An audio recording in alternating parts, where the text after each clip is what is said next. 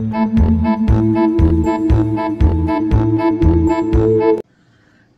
guys, welcome back to Brianna's Life, aka my life, and today we are going to be talking about famous serial killers. I did this last year during Halloween and you guys absolutely loved it, so I thought I'd bring it back.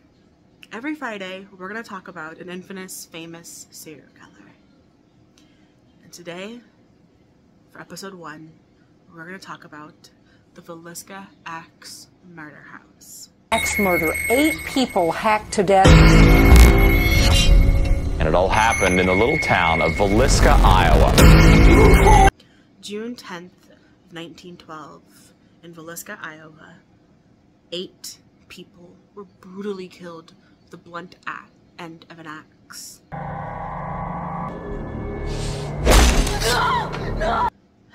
The Moore family was having a lovely evening at church.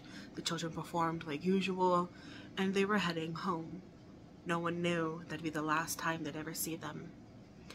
The Moore kids ended up having 2 of their neighbor friends spend the night as they were all hanging out. Little did they know that whether he snuck in or was sitting in some extra storage behind the parents' closet, they would all be dead. There were 3 suspects at the time, but all were convicted of the murder.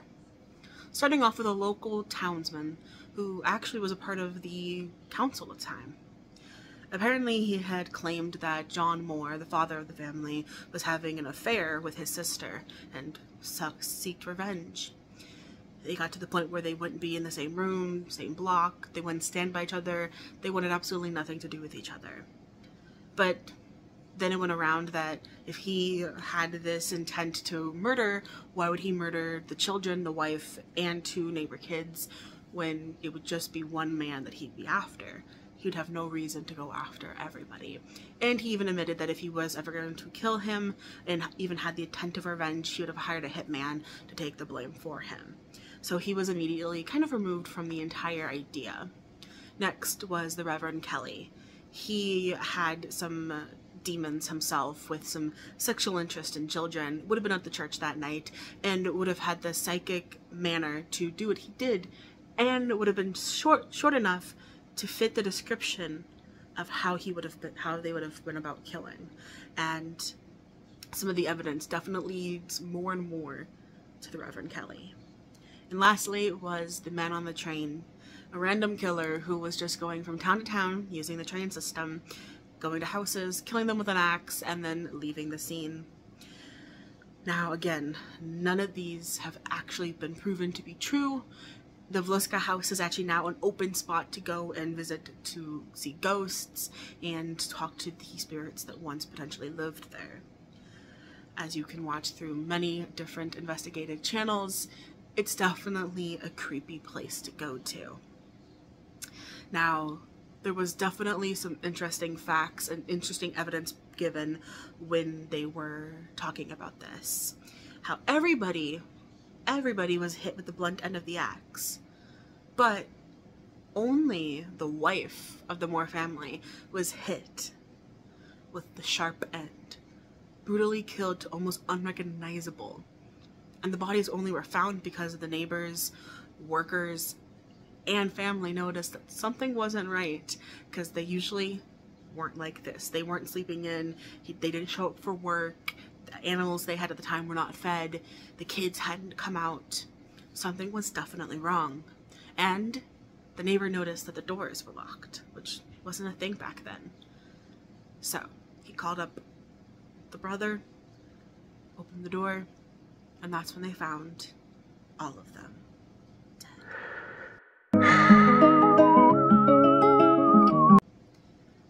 And it's absolutely sad. Innocent children were caught in the fire of who knows what. Now, a lot of people think that it was Reverend Kelly who did this. He made the most sense. He had some sexual fetishes towards children. He had some definitely closeted demons. He was really short, kind of a little bit on the more insane end of things, and definitely could have just gone into a manic spiral and went after these children. and why he would then kill neighbor kids and not just one targeted person that he had issues with, as it was an issue within himself. One of the strangest things, one of the most hard evidence that really starts to lead more towards Reverend Kelly, is the fact that the eldest girl was positioned in a very provocative way. She had been pulled across the bed so her arms went up above her head. Her nightgown was pulled up, her panties were pulled down, and there was a blood handprint on her thigh. Now, there was no actual sign of rape or anything of that kind, but there was seminal fluid found on Anne had gone off to, with a lamp positioned right in view of her, which is beyond the point of serial killer and crazy. That is sick on a whole new level. How can you sit there and look at a dead girl's body, especially a child's body, and do that? Moved in the bed, her undergarments removed, and she was sexually posed with a lamp at the foot of the bed. That is so wrong on so many levels. Now all of the windows and mirrors in the house were covered with a white sheet, as he didn't want to look at himself, probably because he was extremely ashamed of his own acts. He did go around the house twice, making sure they were definitely dead. And how the police at the time knew this was because there was a shoe that got tipped over that was full of blood that was not connected to the initial trail of blood found that would have been dripping off of an axe. Thinking that he came back up and around, tripped over the shoe and knocked it over, and the blood then spilled. The house is allegedly still to this day haunted by the tragic killings of these people. There's an entire book called Man on the Train about John Miller, a farmer who was able to fix a broken horse's leg and was going from town to town killing people with the blunt end of an axe. He fit the description. He would have been out of town during that time and been going around and just happened to find a random victim. But also, Reverend Kelly makes sense if he had sexual demons or just had some sexual fantasies and just had some demons in his own closet and was fighting his own battles and found a family that seemed innocent enough to just be another check off of his list, then it would also make sense. Again, this is one of those kind of killing situations that the story was never ever solved and it's gone into cold casings, but it is absolutely terrifying and disgusting to talk about. Personally, from all the research and videos that I've watched of ghost evidence, I would say that it was Reverend Kelly, as it made the most sense. And it would make sense, the child's positioning, the intent to kill all, not just one, and the manic behavior of the axe marks around the house. It kind of would just make sense. A reverend that just lost his mind, dealing with his own sexual and personal demons, and decided to take the lives of 8 people. How what was interesting when researching was that because of the time of how the security systems and police officers worked during investigations, a lot of the neighbors wanted to go in and touch evidence and the house and see it for themselves because they felt like they deserved a piece of that, which nowadays would have never flown. But back then, that was a thing. I mean, you didn't lock your doors. Your neighbors knew who you were. They'd come in and ask you for a cup of tea. It was normal back then. There wasn't these kind of insane people out there back then, or at least they weren't prevalently told about or known. But pretty sure those neighbors probably started locking their doors after that.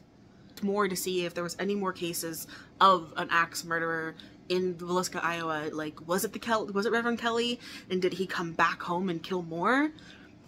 But no. Nothing from the tracing of the time period that he would have been active, which also made me lead to think that it was just an infamous killer who was going town to town using the train system to satisfy some insane hunger. But we will never know, as all of them have passed away for whatever reasons. We'll never know who really killed those people and what happened to the Morse family, down to the truth. Was John actually with someone's sister? Was this a manic reverend? Was this an infamous serial killer just going town to town doing this? And I hope that the children and the family of that house rest in peace, as they went through a very traumatic night. And let me know in the comments below, guys, who do you think did it? Who do you think went in and killed them? And one of the other big questions of the whole entire case is, where was this man hiding? As the footsteps would have been really, really loud going up the stairs for the parents not to have heard them.